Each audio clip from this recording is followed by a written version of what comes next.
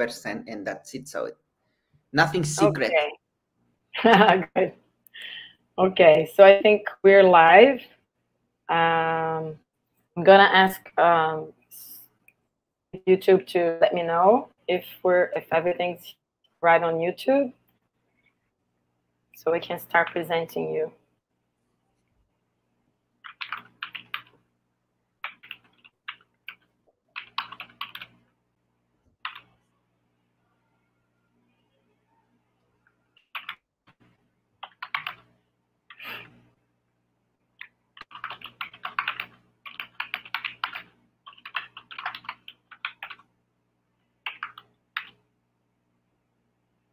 Okay, we already had an answer. Everything's fine over there at YouTube. That's good. I generally check because sometimes in StreamYard we can really know if everything's going well on YouTube.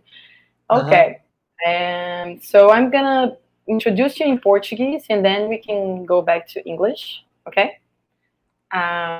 Boa tarde a todos. Vou apresentar então o professor Rodrigo. Professor Rodrigo Aguilar é bioquímico, ele fez doutorado em biologia molecular e estuda os mecanismos moleculares que regulam a expressão gênica, com foco específico na contribuição de RNA longo não codificante e como eles recrutam complexos epigenéticos para a cromatina.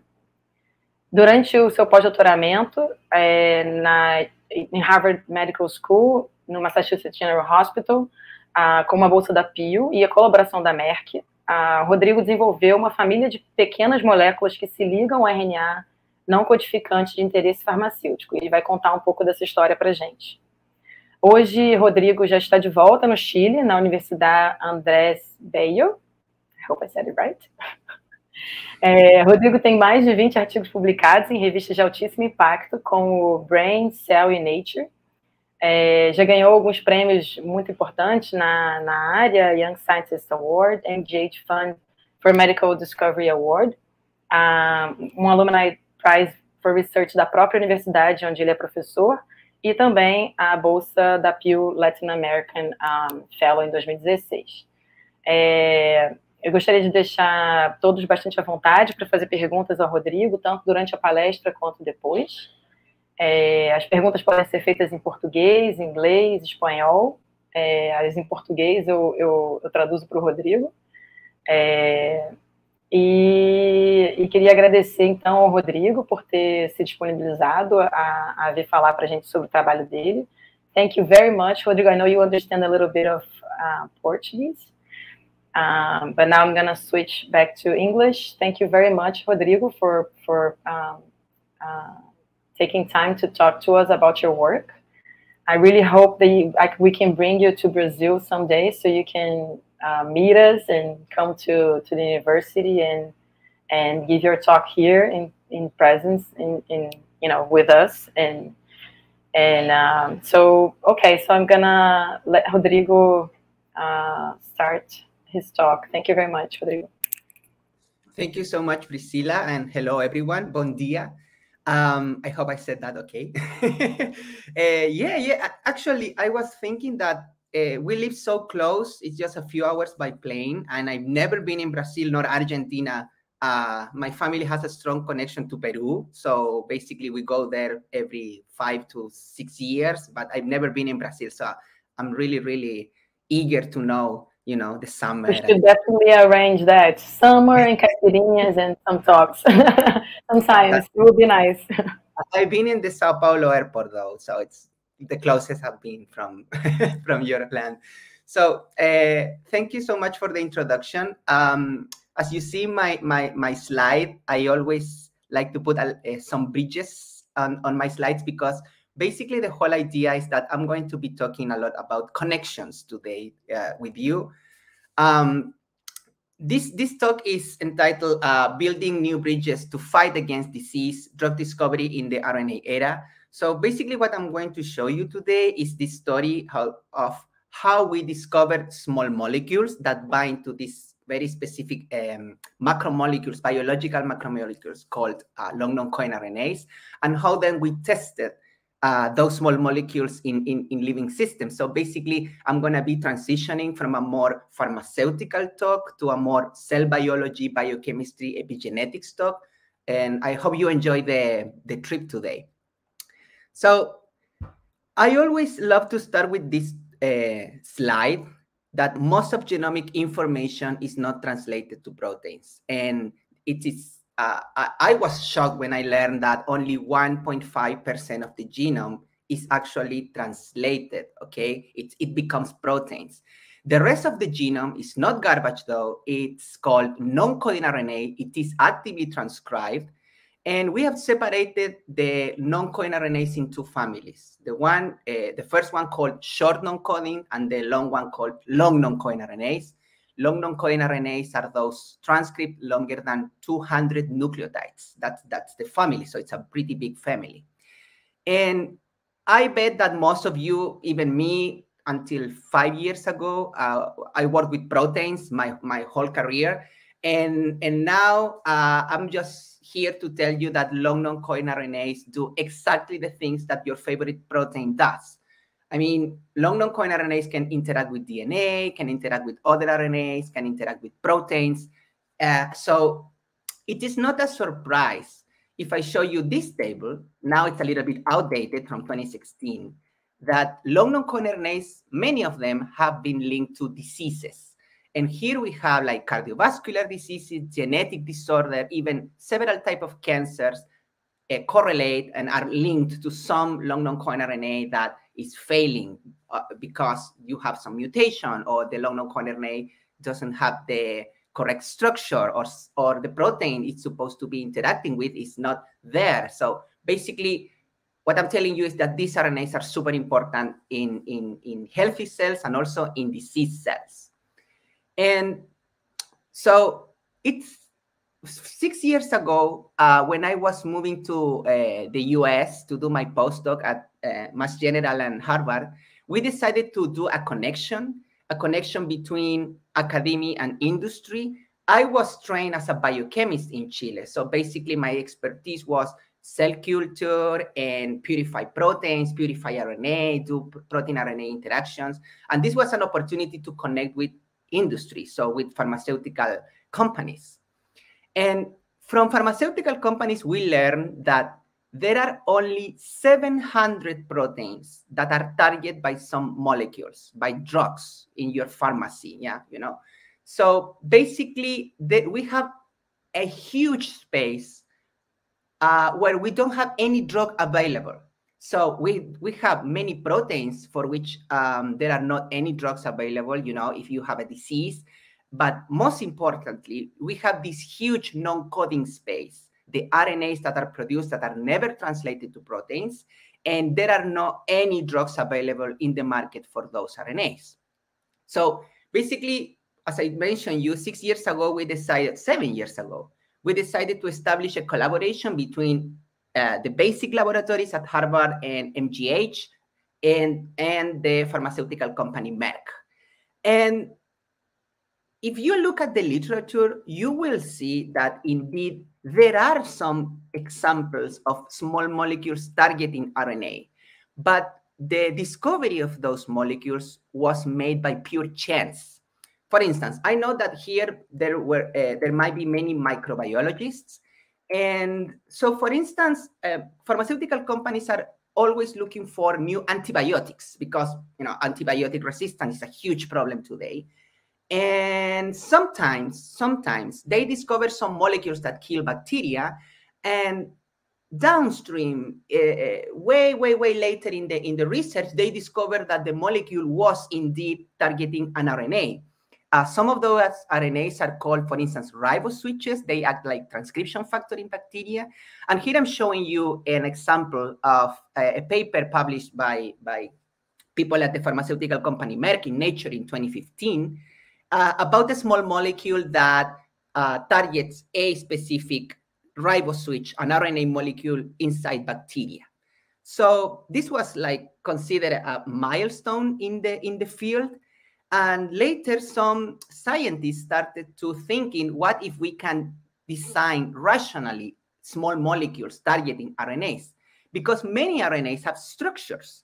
They have these things called stem loops, or they have triple helix. Like, for instance, there is an RNA that we study in the lab now that is called MALAT1. And we know that in the 3' end of that long non-coin RNA, we have this triple helix structure. So some people have been trying to design rationally some drugs, but we wanted to go forward, because what's the problem, I think, with this rational design is that if this structure, for instance, the one I'm showing here, is present in several types of RNAs, you are going to have a problem of specificity. Your molecule is going to target several different RNAs, and we don't want that. We want specificity. We want the molecule targeting just one RNA. So what we designed in collaboration with Merck and an amazing team of chemists and biologists was a high throughput screening to find druggable RNAs. And what I did in the first steps of this project, this was published in SALS Discovery in 2019. What we did in the first step of this project was to synthesize in vitro RNAs, several types of RNAs. I have a graph later about that. And we basically run screens with small molecules to check if any of the small molecules available at the company. We had access to a public library of 60,000 small molecules. We checked if any of those small molecules were able to target the RNA, and also if those small molecules were targeting proteins as well. So we had some idea of specificity. We had molecules that target preferentially RNAs over proteins. And so basically, we ran this ALICE, which is a high throughput screening method. I'm going to talk a little bit about that later. And basically to discover which were the hits. In other words, the molecules that were targeting RNAs specifically. And as I mentioned, this was a paper we published in 2019 in collaboration with Merck people. So Elliot Nidberg and Graham Smith were the leads of that laboratory inside the pharmaceutical company. Noreen Risby now works in Pfizer, I think, as a lead of her own group now. She was a postdoc by that time. And basically, we published this very humble paper about targeting RNA with small molecules, and we identify selective RNA binding small molecules occupying drug-like chemical space. And to make the long story short, I'm going to be telling you about how we discover the molecules. So basically, this is the automatic ligand identification system. It's the ALICE. This is a machine that is available in many, many pharmaceutical companies. In this machine, what you do is you incubate the target with compounds. And for instance, you can combine with 50,000, 60,000 compounds. And then by chromatography, you can separate the compounds that bind to the RNA or don't bind to the RNA. And then after a few steps more, what you do is you identify which compound was binding to the RNA. So you have hit, you have something that you can discover. And here is the findings we had a few years ago. We found from the Merck Public Library dozens of compounds that were targeting RNA. So here you see, this is a list from RNA 1 to 42. For some RNAs, we found 5 molecules or 10 molecules interacting. So this is the main message of this scheme. But most importantly, if you see this slide, you will see this light gray bar. What you will see here is that some of the molecules were RNA selective and non-protein binding. So basically, we know, oh, we have molecules that are binding exclusively RNAs, and this is what we were looking for.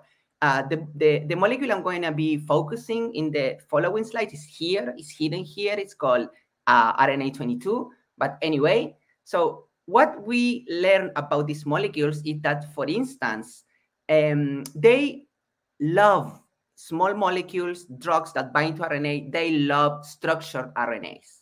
And in this slide, I'm showing you this particular structure that some RNAs form. It's called the G quadruplex. It's found in many types of RNAs.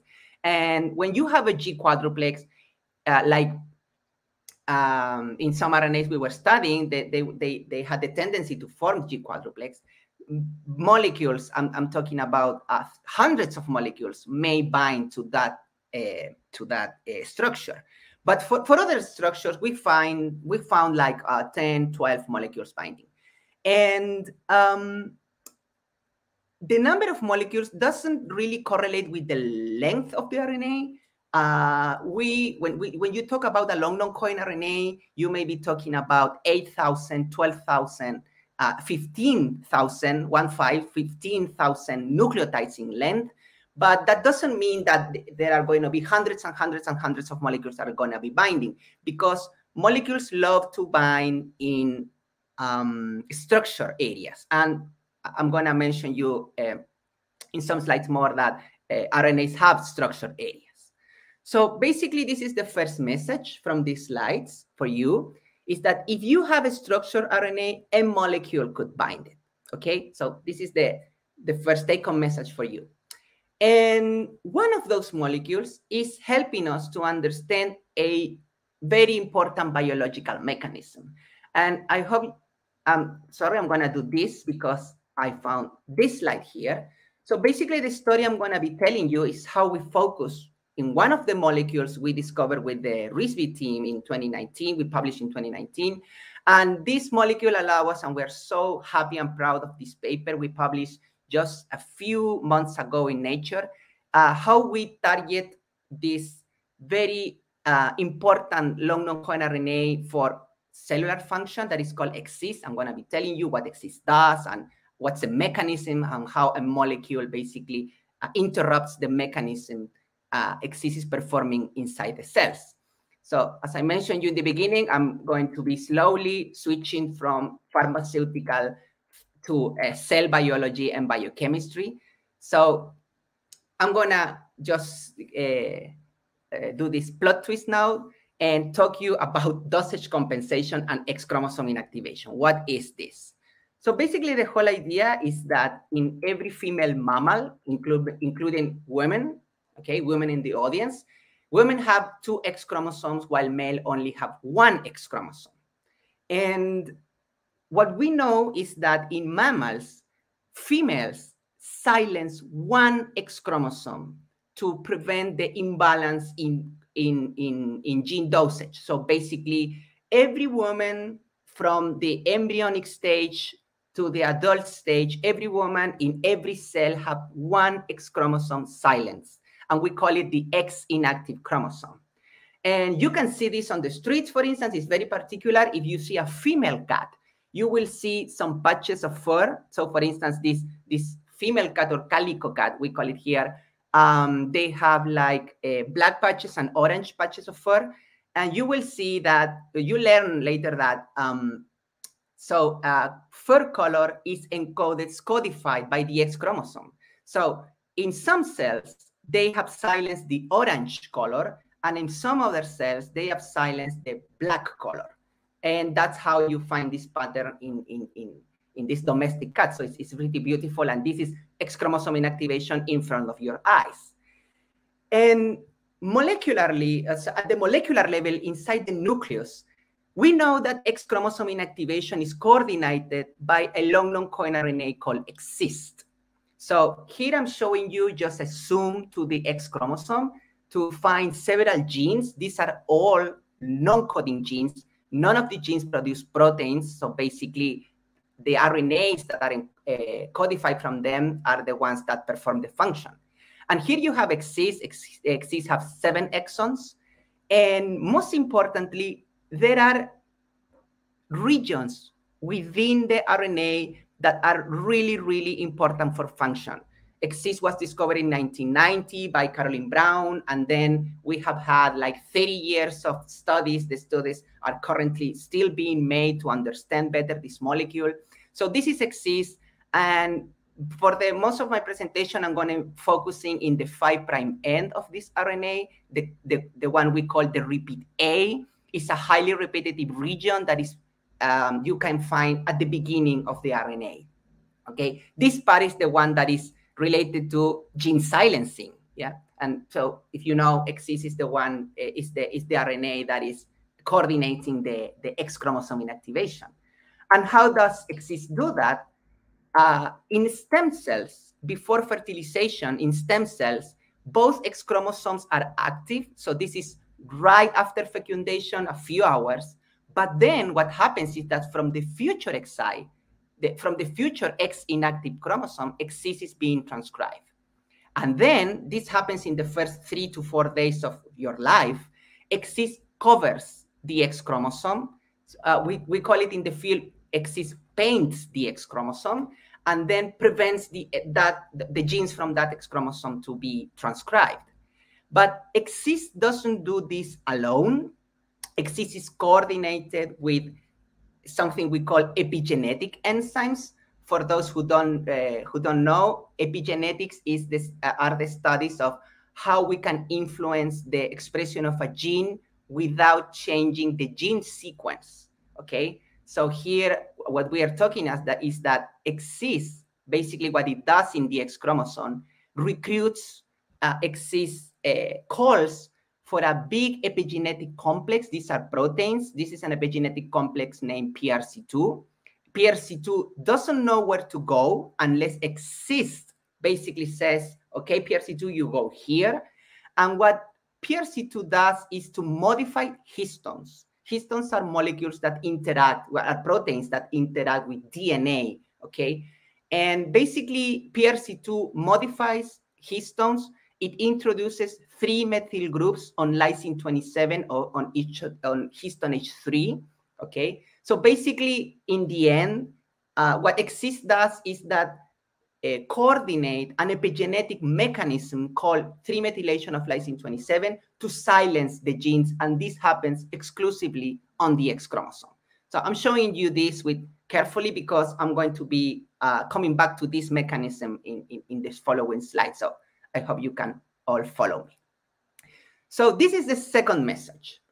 We knew the X long non-coding RNA pretty well. And actually, I was telling you that X was discovered in the 1990s, and then there were like 25 years of studies until I arrived to the Ginny Lee's lab in Harvard. So X was a really good candidate to test RNA binding drugs. So if we wanted to know if a drug was doing something in the cell and it was specific and command a cellular mechanism, disrupt a mechanism, X was a great proof of concept. So basically, we focus on the study of this X. And here is the place where drug discovery meets X chromosome inactivation. By the way, this is a beautiful train bridge we have in the south of Chile. The bridge is called Mayeco, was constructed in the 1900s. And I love to just show it to you. And if any time of your life you come to the Patagonia or the Araucanía place in Chile, you may see this this bridge from the highway. It's a beautiful, beautifully maintained bridge. The picture, though, is very old. You see this, like, I don't even know how to name this train. It's a very old train. But now it still is in service, and there are more modern trains passing by this bridge. Okay, let's go back to the science. So from the early studies, here I'm showing you the molecules we were studying in our Nature paper. I'm going to be focusing in the lead compound. We call it X1, X because of exist, okay? And we knew that we discovered basically that this compound was binding only to exist in our screens. X1 was not binding to any proteins. We determined some values of affinity, and we basically had to discard that X1 was binding to the DNA. So this is an RNA binding molecule. And we started with some in vitro experiments. So this is a very, very classical biochemistry experiment I'm going to show you now. Basically, if you want to study if something is interrupting the interaction between exist and the PRC2 complex, the epigenetic complex, you can perform this in vitro assay called EMSA. Here I'm showing you an EMSA result. So basically, the whole idea is that in absence of the drug, the RNA interacts with the protein. You see this in the upper bands, you see interaction. But then when we added our drug, the X1 drug, we see that the interaction is having problems to happen. So basically, I hope you all see that these bands are more faint, are more difficult to see than these bands. And this basically means that the protein and the RNA are not interacting that well. So we have a molecule now that is preventing X-cis to interact with PRC2. So this is in vitro. You have to have the RNA purified and the complex purified, and then you do the interaction in vitro in absence of presence of the drug. But now we move to cells. And I really like these results because in the laboratory, in the Ginny Lee's laboratory, what we had were like these female stem cells. Female stem cells form colonies when they are in the stem cell stage. So what you see here is what I'm surrounding with my pointer are like 100 of cells forming a colony. That's the way stem cells grow. But then if you allow the stem cells to differentiate, just like an embryo that is growing, they tend to form these embryonic bodies. So basically what you see here is like an embryo-like organization, okay? And then if you allow these embryonic bodies to attach to a cell plate, you are going to see this that I call like a fried egg. You know, an egg do you throw to the pan and fry with oil. And you see this is the center of the embryoid body, and then the embryoid body start growing, okay? And basically the cells that are growing there are the cells that are going to form in the future your neurons, your gut, your skin, okay? So this is what happens when you do this in culture. So in presence of the drug, okay, in these female cells, in these cells from women, in presence of the drug, we stopped development. So basically, the stem cells don't have any problem. They form the embryoid bodies, but those embryoid bodies don't grow. They are stalled, they are stopped during their development. And this is very interesting because I'm going to come back here. I mentioned before that X-cis starts being produced while development is happening. So in the beginning of differentiation, you don't need X-cis, but then 3-4 days later, you need X-cis to silence X chromosome. So this is what we are seeing here, basically. Stem cells don't have any problem because they don't have X-cis expression. But then when you start development, you see how this drug basically stops development for a mechanism I'm going to be talking in a few slides. But most importantly, male cells, okay? So cells gotten from men, they don't care about the molecule, okay? So we have the X1 molecule added to the culture, and our male cells grew happy and healthy. And I just have to stress, X-cis is a molecule that silences genes in females, not males. Actually, male cells don't produce X-cis at all. So basically, when we saw these results, we were super happy because we said, okay, we have a molecule that is specific for women and not for men, okay? And now we go to the more molecular part. Here is just to show you, these are immunostainings, okay? Each one of these blue dots are the nuclei. And here what you see in this beautiful red magenta color is the 3-methylation of lysine 27 that PRC2 deposits, introduces to the histones when X-cis recruits to the X chromosome. What you see here is the silence X chromosome. And here in the left side, what you see is the control condition. This is how you see any female cell in culture when you do the immunostaining. Basically, the X chromosome has this beautiful red color because of the epigenetic modification is happening here. And our drug basically prevents that to happen. So far what we learned was that X-cis prevents the interaction with PRC2, and in cells prevents that PRC2 basically deposits 3-methylation of lysine 27 to the X chromosome. So basically we are avoiding the epigenetic mechanism that leads to X chromosome inactivation. We can also see that using ChIP-seq experiments. So this is next generation sequencing. Here you see from chromosome 1 to X. And basically here you see how the 3-methylation of lysine 27 on histone H3 accumulates throughout the genome in embryonic cells, embryonic cells that have been developing for a few days. You will see how here, I just going to focus you here in the X chromosome, and you will see that the mark is huge because basically these are female cells, and you will see how this mark it's really, really, really abundant with respect to the other chromosomes, okay? And we see something similar when you check the PRC2 deposition. PRC2 is the epigenetic complex, but now I'm gonna come back just to show you something very important. That is that here, where my pointer is the accumulation of the epigenetic mark in control cells. And what our molecule does is basically prevents that accumulation in the X chromosome. But the rest of the genome looks kind of similar in the other chromosomes. And X only works in the X chromosome. So these were very good news for us, because we have something that is now specific for RNA, for the RNA exist. We have something that is specific for females.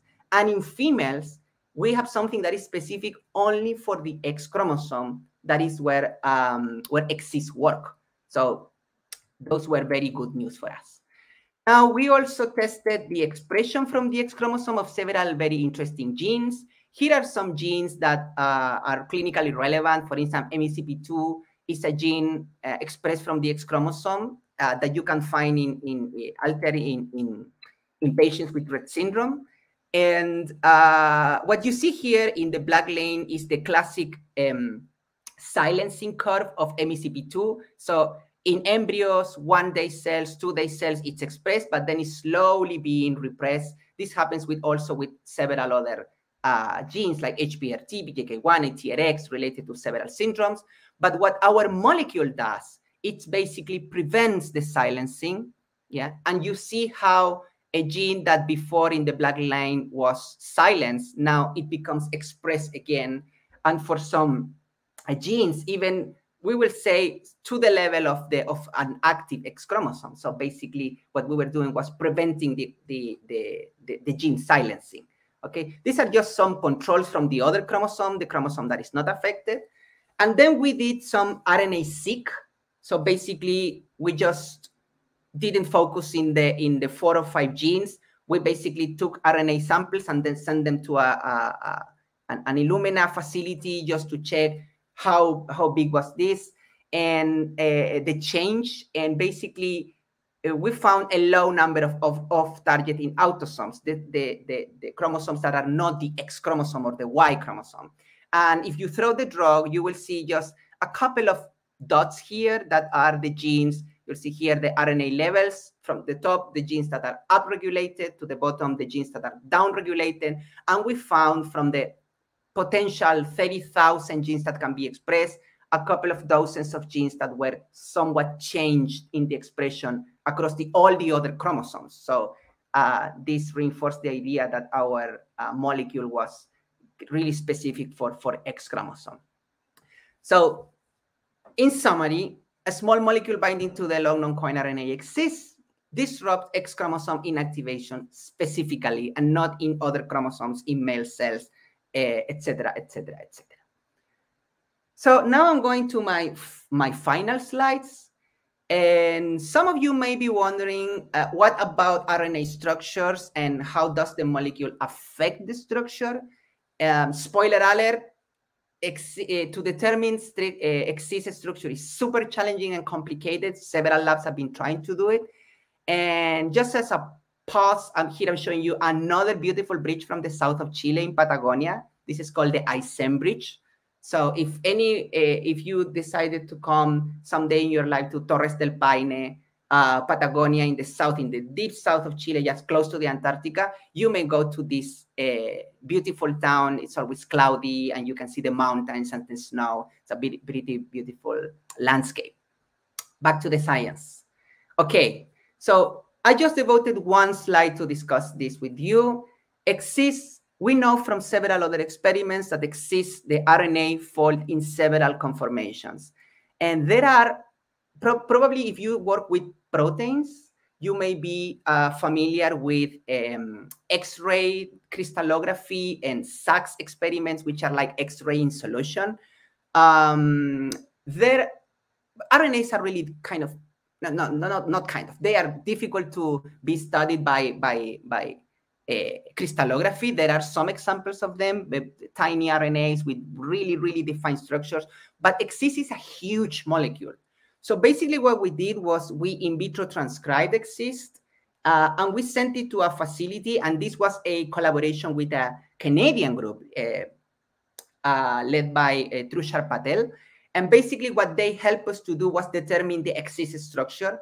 And we found that not only one, but a dozen of structures, like 13 structures at least, were present in X-CIS. So basically, X-CIS is like a scaffold molecule that binges, it has flexibility, folds to interact with other proteins.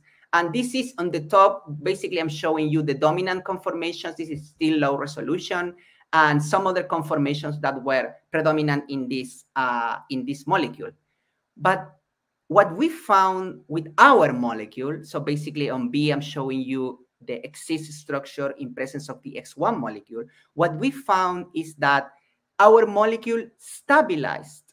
So basically, in some form, helped X-CIS to reach a shape, and we found a non-biologically active shape, meaning that when you fold X-CIS in certain way, like the one you are seeing here, this X-CIS molecule is not able now to interact with their epigenetic partners, and eventually prevents the silencing of the X chromosome. And this is what we found here.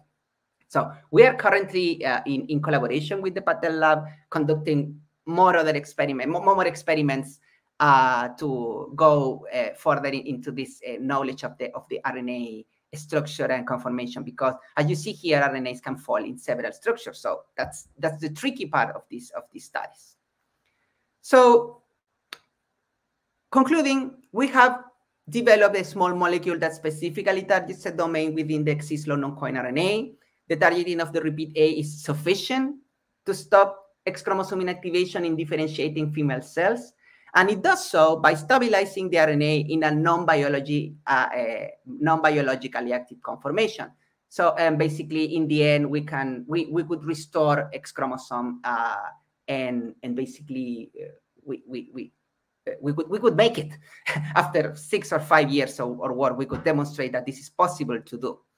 And in my final slides, I have this beautiful picture of the lab where I perform my postdoc. So that's me, younger and happy. So that's Jeannie. That's the boss. Yeah, the PI of that lab. She's an amazing. She was an amazing mentor, and she's still, uncovering the deeps of the RNA biology. But also, we didn't do this alone. I talked to you about connections. We had to do a really, really great amount of work in collaboration with Merck Research Labs in Boston, and also the Trushar Patel lab that helped us with the structural part of the RNA. So my life in the last 2 years have been changing drastically. I had to travel 8,000 kilometers to the south. So now I'm based in Santiago. I'm actually giving you this talk from Santiago de Chile.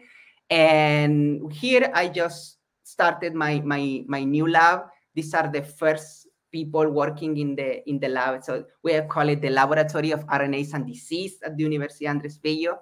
And I hired my first research assistant, Daniela, and I have my first 2 undergrad students hardly working every day. And now we have been focusing in another long non-covalent RNA called MALAT1 that has been found in several types of cancers. And that's a really, really big topic we want to nail in order to, bring hope to several people. So, and we have funds from the Chilean government so far. We are applying to some more funds now to keep the lab growing. Priscilla Olsen was also Pew Fellow with me that same year. Pew helped us to buy the equipment. And so now we have a fully equipped lab, and we are super happy and hopeful that these labs work in Chile. We have been trying to do it for the last 2 years, in the middle of the pandemics and etc. So you can find more information. You can follow me on Twitter. So I sometimes I post things about science and more personal feelings about scientific life. And also we have a very humble webpage that we hope it grows in the future. So thank you so much. And I see Priscilla there. Hi, Rodrigo. Thank you so much for your talk. Estamos abertos a perguntas. Quem quiser fazer perguntas pode mandar pelo YouTube, que eu recebo aqui e faço pelo StreamYard. Okay. So we have for you, Rodrigo, from Professor Renata Meirelles Pereira, which is also from Pew, not from our class, but a previous class from us. I guess she's saying very nice work, Rodrigo. I don't know if you missed that if I missed that in the first part. How did you choose the the 40 potential target RNAs for the screening with small molecules? Okay. Yeah, they basically were a selection of several types of RNAs. We had viral RNAs. RNAs that we can find inside virus. Long non-coding RNA, short RNA. So basically, we wanted to do a screening in which we, sorry, thinking in Spanish and then trying to to answer in English. So basically, we wanted to cover several types of molecular mechanisms and things like that. So basically, we took a bunch of different RNAs, not only focusing like in a long non-coding RNA from the X inactivation. We also have non-coding RNAs that are working in other processes, like as I mentioned, coding non-coding RNAs with several repeats like G-reach, A-reach, etc., etc. So we wanted to cover a big amount of RNAs in those 42. Okay, so we have another question from this time is from Luis Tan. So it's saying it's really interesting work. Could you elaborate on the screening of approximately 60,000 small molecules? Were they chosen randomly? Okay, so the 60,000, it's what the company called the diversity library, meaning that in the company they have these libraries of molecules that have different properties. I want one ring, two rings, three rings, rings with modifications, etc., long molecules, short molecules, etc. And this is pretty much the standard when you start any screening. But this was a library provided by the company. So they basically said, if you want to start a screening with us, you have to start with this 60,000. There was another one, a bigger one from 250,000 molecules. That was too big. So yeah, and on the screening, could you elaborate on the screening? And basically the whole idea is that we had to apply to a project with Merck. It's called a MINT initiative. And then we basically brought our RNAs to the company. And in the company, we were received by the chemists and the people inside. And they basically manipulated all the compounds, the libraries, etc. We were more restricted to do that. Actually, this work had to be maintained in secret for several years. But then we did it. So that's how you start. The company says, okay, these are the ones you can test in order to see if you find any hits against the RNA. Okay, so Renata has another question. Professor Renata is asking, okay, beyond the fantastic biological findings, do you see any potential application of targeting cyst, for example, in Rett syndrome treatment? Oh, that's a great question. Actually, Jeannie's lab, my mentor in Harvard, she has been working in the therapeutic strategies, as you mentioned, against Rett syndrome. And so basically for the people in the audience who doesn't know, the whole idea is that in Rett syndrome, you have one copy of a molecule called MECP2 that is mutated, and the other one that is wild type or normal, we're going to say. And since the X chromosome inactivation is random, what happens is that in the girls, basically, this disease also affects men, but we mostly focus on in the girls. What you have is that some cells are expressing the healthy copy, and some other cells are expressing the diseased copy. And so the Genies Lab has been proposing for the last 5 to 8 years an idea that you can reactivate the healthy copy from the inactive X chromosome. Okay, so that's the idea. So if you are able to reactivate the X chromosome that is silenced, and you have there the cure is inside your body, if you want to think about that. And so, yeah, more or less, that's the strategy they're working, and this molecule have the potential to do that. So that's one of the potential uses of this molecule in the future, with some tweaks, but that's the main idea.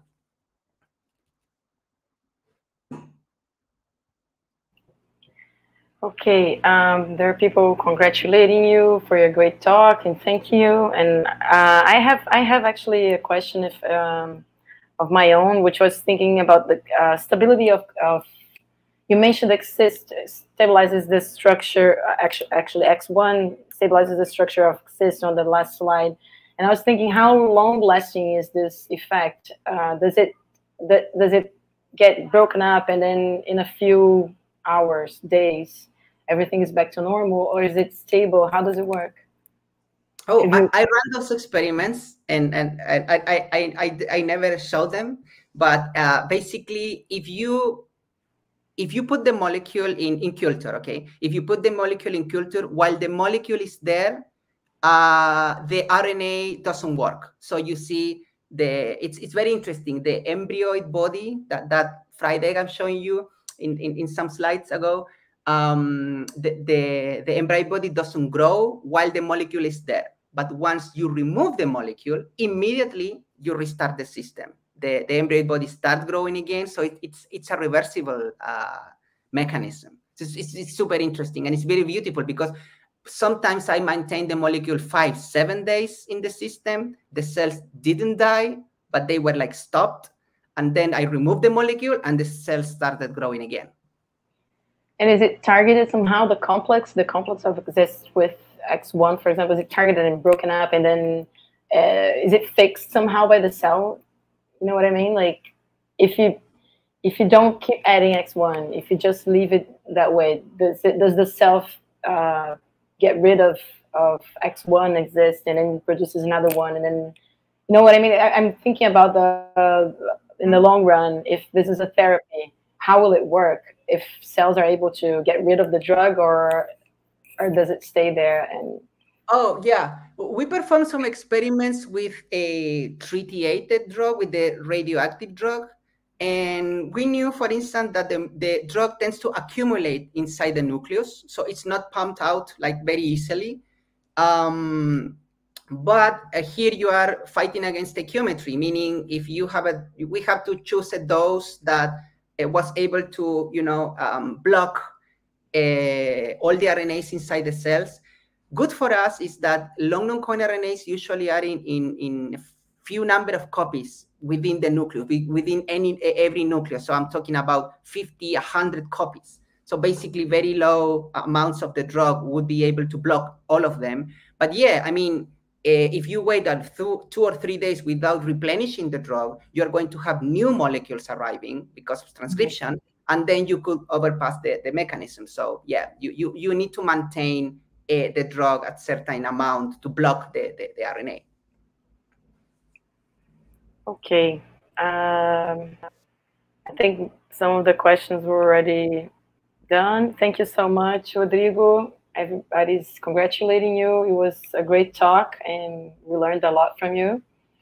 Obrigada a todos por assistirem. I hope to see you soon in Brazil. Thank you, Priscilla. Thank you. I hope you understood everything about a lot of topics, but I hope you enjoyed the talk. Yes, we did. Thank you. Tchau, pessoal. Até a próxima.